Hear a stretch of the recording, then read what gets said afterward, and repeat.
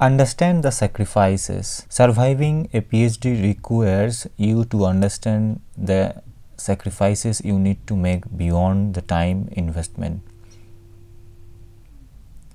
Surviving a PhD means being comfortable delaying adult life for a few years to perform research in a university or research institution. We all know that a PhD can take up to 7+ years if you are in a country requiring a coursework component to be completed before starting your research. Still, you make other sacrifices, including not earning money, delaying starting adult life, and opportunity costs that may stop you from pursuing other more interesting pathways because you are focused on your PhD. Money. A PhD does not look too bad in terms of payment to an undergraduate student. After all, you are being paid to go to university now, but there is a secret cost that many don't consider. I remember thinking that it was great to be paid to study. However, the amount of money a PhD graduate gets from a scholarship covers living expenses and only a very small amount of savings. If you consider doing a PhD from a purely financial perspective, that you will earn more money in the future, it is a silly decision. Not only do PhDs not earn significantly more money than master's graduates, but you may also be gaining interest on your undergraduate student loan, putting you behind even quicker. By pursuing a PhD, you are also delaying saving significant amounts of money you could earn in a job.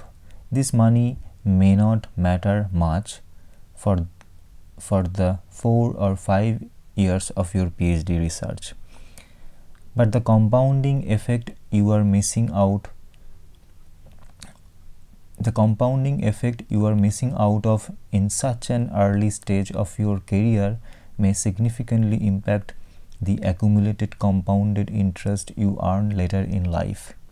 A PhD impacts every aspect of your financial life, from saving for retirement to investing for the future. It doesn't matter much when you are younger. You likely have no family, children, or independence, and all of the money you get goes to living and the odd luxury. However, when you graduate, feel the biological clock ticking, and want to start a family or buy a house, it will be much harder for you, as you won't have laid the financial foundations like all of your friends the same age. What can you do about it? Look for ways to increase your income for your PhD. It is becoming increasingly common to find industry-sponsored PhD scholarship. I know one person who did an industry-sponsored PhD position with a battery company. During his PhD, he received $40,000 more than the PhD students around them, and had a pathway to earn to an industry job that valued his research afterwards. No doubt, he was the envy of many PhD students during my time at the university. Finding a PhD with an industry top-up for the scholarship is worth the extra hassle and effort due to the reduction in financial burden during your PhD and the prospects of entering a job after graduation. There may also be many other scholarships that you can apply for. You can get better idea of the ones you are eligible for by speaking to your Office of Graduate Research before starting your PhD. Delaying adulthood. A PhD is undertaken at a time during your life when you will have to delay participating in adult life for a little bit longer. For most people, a PhD starts in the early to mid 20s, just when your friends have graduated from their undergraduate degree and are starting to earn enough money to do the adult things in life. I know many graduates and academics who have waited to have children and buy houses and delayed these things until they were in a much more stable financial position at a university. Unfortunately, biology also plays a huge role in determining how easy it is to have children, making it much harder to conceive if you wait until your mid or late 30s. The financial aspects of PhD, as discussed before, also make it very difficult for someone to purchase a house and start their adult life.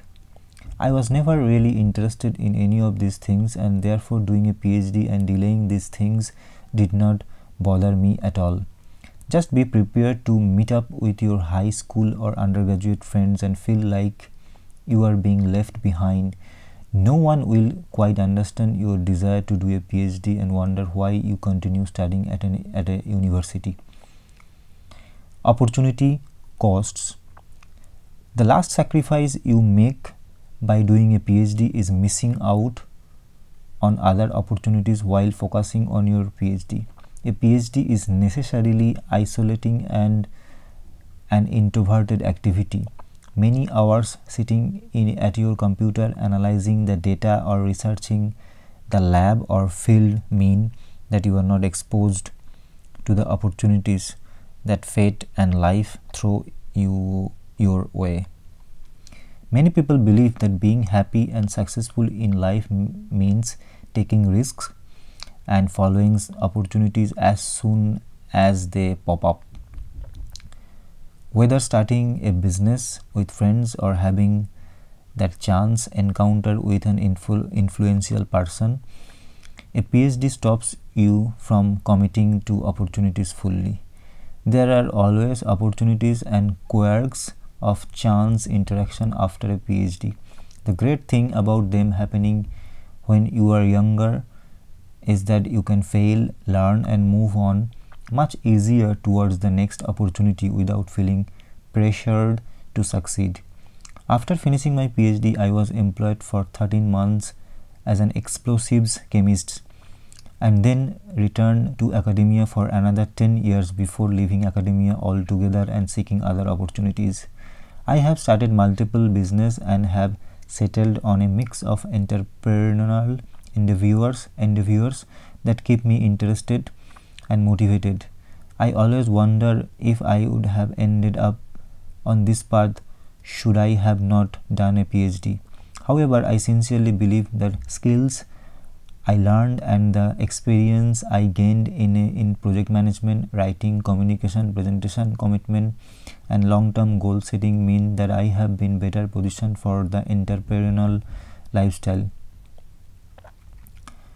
It has also provided a lot of credibility to my endeavors too. Everyone's career path is different and a PhD can certainly be very valuable to your future career no matter what you choose to do. However, it is important to understand the sacrifices a PhD requires. There are a ton of disgruntled mid-30 PhD graduates who have not been able to make a career pivot as well as others.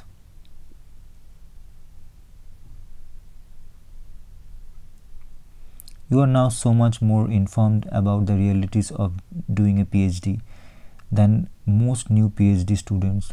If this has not put you off pursuing a PhD, it is time to get into the nitty-gritty. Now let's take a look at the most important decisions for your PhD. The first, choosing the right topic for your PhD.